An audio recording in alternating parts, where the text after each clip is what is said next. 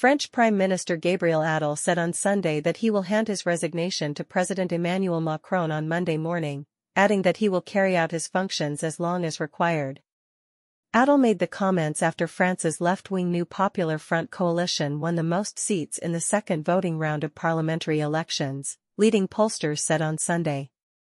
This puts them on track for an unexpected win over the far-right National Rally (RN) party, though they fell short of an absolute majority in parliament. Attal's departure, as a close ally of Macron, opens a new period of uncertainty in French political life, as the country faces significant economic and social challenges.